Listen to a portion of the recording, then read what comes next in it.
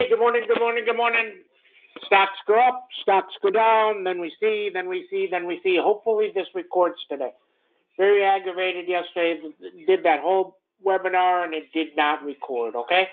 So we'll go over some of that here just to put it on tape. So really quickly, as people are coming in, there's things that you can do on any stock. It doesn't have to be NVIDIA. But then when you have a big winner and you have extra week and an extra time, right? So let's say you have NVIDIA 330s like we had. They're $2, okay? But you have another week. Right? And say that they're $50. They'll be $51 today because they're 30 in the money. You could actually go out and you could buy. Now, you could have bought them for just a day of protection, or you could buy them for next week. So let's say you buy the NVIDIA next week's, the 380 puts, and they're $5 or $6, okay? So now you've created a spread, one strike to the upside, one strike to the downside, right? So that strike, when you take the two strikes and you subtract it, that position will always be worth $50 because one's a call and one's a put. Okay, so I'm going to give you a quiz. Guys, type this in. If you don't understand this, you need to understand this within seconds, not by thinking about it for 10 minutes. If you have the 310 calls and the 400 puts, what's the value going to be no matter what? Come on, type it. 90. 310 and 400 puts would be 90, okay? What if you had the 350 calls and the 380 puts? 30. There you go. Very nice. Very simple, okay? So if you have the 330 calls and you bought the 380 puts, your value is 50. Now, you have to say I may have paid $2 for the calls and say you paid $10 or $8 for the puts, so that's $10. But your value is always going to be 50. So you subtract what you put in 10, and no matter what, you're going to get that 50 at the end near expiration. So now you can let that position play out. You don't have to worry about it. What if NVIDIA goes to 400? Let's say it goes to 500, just making up stuff. Let's say it goes to 500. Then your 330 calls go to 170. Your puts go to 0. But you stayed in the game with no risk. You had that $50 that you're going to get. Okay, now let's turn this around and let's say the debt rating agencies downgrade it, the whole world goes to shit, and NVIDIA goes to 300. Your position was worth 50, but it goes to 300. Oh, shit, Sam. No, it doesn't matter because you bought the 380 puts, right? So your 380 puts are now $80, right? Because it goes to 300, they're $80 in the money. Let's say it goes back to 330. That means your calls go to 0, but your puts go to 50. They're always going to be worth 50. See, that's why when you have a huge play like NVIDIA, right off the bat, if you would have bought the 390s yesterday, you would have had 60 points. 60 points. And if you'd have paid $10 for the puts, okay. So it would be worth 60. It's going to be worth 60 or more no matter what. Okay? Okay, so hope you understand that. Okay? Very, very straightforward. Okay, massive. Look at this Avago. We bought these Avagos at $1. Now, we sold them at $6, but a lot of people are holding them. They're going to be 43. Think about the market we have right now. They're running certain things. Lam Research. All you have to think about Lam Research is, wait a second here. If Jensen says $1 trillion in new equipment have to be bought in the next couple of years, well, you're going to need memory. That means Micron will get better. That means who makes the parts? Now, once again, for Neo folks, okay, before you can make anything, before you make a car, you got to buy wheels. You got to buy brakes. You got to buy brake pads. You got to buy sealants. You got to buy windshield, okay? Before you make a computer chip, you have to buy the equipment to make the chip. How do you make the chip? Oh, you just go buy this and this, and everybody's doing it by hand like a Rolex maker. They're just going to sit there and they're going to make the thing by hand. No. You have to buy a machine that makes the chips, okay? And those machines are made by ASML, Lam Research, KLA-Tencor, and Applied Materials. Those are the four biggest people that make machines. Now, Lam Research specializes in the memory machines, okay? So if you need more memory, Micron, then Lam Research. Okay, if you need more of a different type of chip, then maybe AMAT or et cetera. Okay, now on top of that, not only do you need the machines, you need the parts. So you need the silicon wafers, and you need the clean rooms, and you need all this stuff. Okay? So that's why Lam Research runs so huge, because you're making the equipment, right? And every year, as the size of that computer chip gets smaller, that old equipment is no good. You got to throw it away. So let's say you can make a chip that went into, say, a computer from the 1980s. That chip was huge. What good is that equipment that makes that chip? So it's no good anymore, right? So they're constantly an upgrade cycle. Is the upgrade cycle a week, a month? Typically, those last a minimum of 18 months to 3 years. Upgrade, downgrade, both of them. Okay? Interesting. That's why Lam Research is running so much. But they have earnings. Okay, so Jensen came on last week on TV. These are things that Sam notices. I don't know if you notice this or not, but this is why Sam is Sam. And this is why Sam notices, and this is why people love him. Okay? So Jensen comes on with NOW CEO. NOW CEO came on TV, and it took 584, and it ripped through 592, and this is now 540. It's 540. They came on TV, and they said, this is the future. That's it. AI, large language model, AI. So NVIDIA, Sam recognized this and said, they're not going to miss. No matter what, the stock may go down 5 or 10, but they're not going to miss. But it didn't. It went way up. Okay? And he said, great. Now, yesterday, AI CEO, Tom Siebel, the guy that started Siebel Systems, sold it. I believe he sold it to PeopleSoft. Then I believe PeopleSoft sold to Oracle. Okay? So the guy started a company and sold it for billions. Okay? So first of all, he sold it for billions. Think about this. So he has billions. He doesn't have millions. He has billions like Elon. And this short guy comes out and creates a thesis that they're lying to you on all their revenue. So explain this to me. You're a CEO, and you have billions of dollars in your account. In your life, you've made billions of dollars. Are you going to let your company, this new company that you started, be a fraud? So you're going to go to jail with billions of dollars in your account. Really? I mean, explain this to me. Now I can understand tax evasion and stuff like that, but this is let's go create. This is like Elon saying, "Hey, let's go create a company that's fake. We're going to put out fake reports and fake everything. We'll send fake statements to people, and we won't have a product. We'll all be fake. But I'm the richest guy in the world. Let's do that." What the hell is wrong with people? So AI is real. I don't care what anybody says, it's real. If a guy has billions of dollars, he's not going to put out fraud. It doesn't make any sense.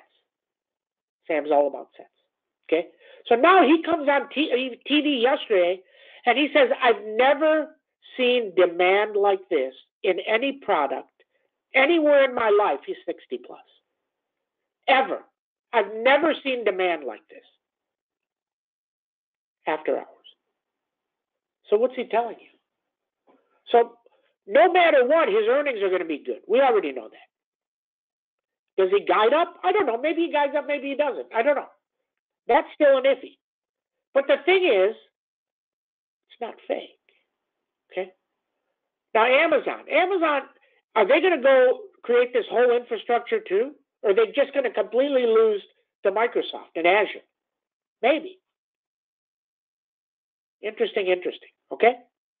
So AI is interesting. Now, people telling me yesterday, so let's see if you guys can think about this, okay? Why would Amazon and these stocks not go up? There is another side of this. You got to look at it from every side.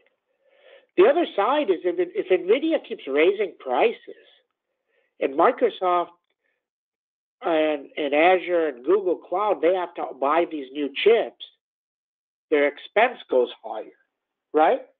So that's the downside. Their investment goes higher. Okay? Interesting. And then we see. NVIDIA, Kathy, how stupid is she? She's selling NVIDIA at lows in the hundreds, and it takes off. But her whole thesis is the world is changing. All these are going to be new companies. Really? Makes no sense. Now, NVIDIA today, if this gets at 288, it has a chance at 292. If 292 can hold for 10 minutes, it can hit 392. It can hit 400.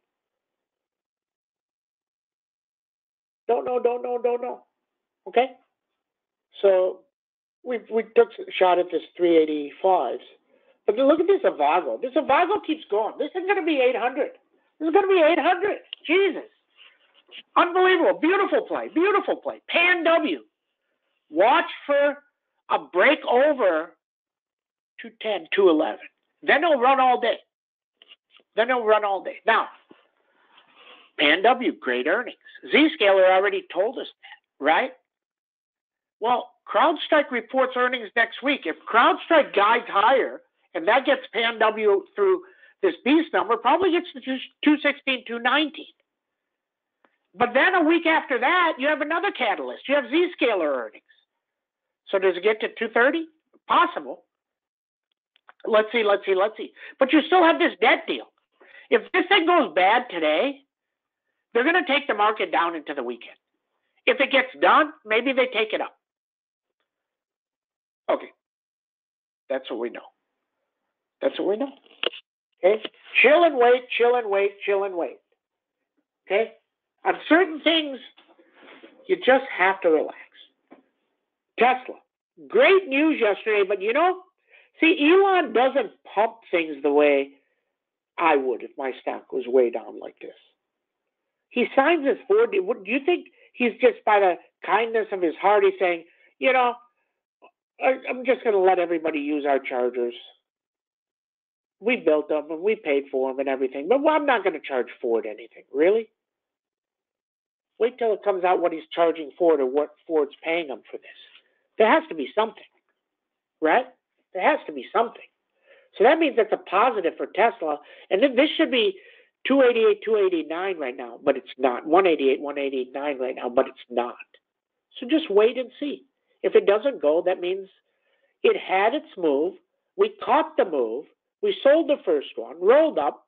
You had a triple on the second one, but then it came back down. So you just have to wait. Just have to wait and see how it all plays out. Okay? Wait and see. I believe a bunch of news is coming out. That's what's taking this out. Let's see. But I don't think the news matters. Okay? Interesting. Now, why didn't I buy AI for next week? Does somebody know? I'm trying to get you guys to think about this. Because AI didn't break through, and if it's under 30 and it sits there, and Monday's a holiday, he's going to take the premiums lower. People keep asking me yesterday, well, you're going to buy this, you're going to buy NVIDIA for next. Why do I want to buy NVIDIA for next week if it just sits here and it goes down another 5 or 6 points, and then you have Monday is a holiday? Why do I want to buy NVIDIA? right now. Maybe I'll buy it near the end of the close of the day, but I sure don't want to buy it now unless I'm going to take a shot for the cheaper one closer to the money. Okay? Okay, I hope all this recorded. Hold on. Mike is telling me big number. What big number just came? PCE preferred and rises to 4.4. Oh, PCE came in way higher. Interesting. That's not so good. That means another raise. Okay. We know they're going to keep raising. Then we see. That's not so good. They may take it down on that. They may not like that. But let's see what happens. Okay. That's what we know. Okay, let's get started. Good morning, everybody. 5/26. End of the month. Guys, I'm going to be in Vegas, going to Vegas Saturday morning. So I'll be there Saturday and Sunday. If you're around, let me know. We can meet up. We will definitely do Fremont Street one day too. So should be fun. Okay. So Vegas Saturday, if anybody wants to be there. Okay. SPX down one. It was up 8. Now it's down 1 on the PCE. The number is bad. The number itself is bad. Implies the market can go lower. Let's see what happens. But do they run this into tax? They may run it into tax later. Don't force trades. We had a great week. Now, I got so many messages. People made millions. Literally, you can't imagine how many calls I took of people making millions. Okay? But I also took lots of calls from people making 10 grand and 15 grand and 20 grand. And here's the first thing I told them.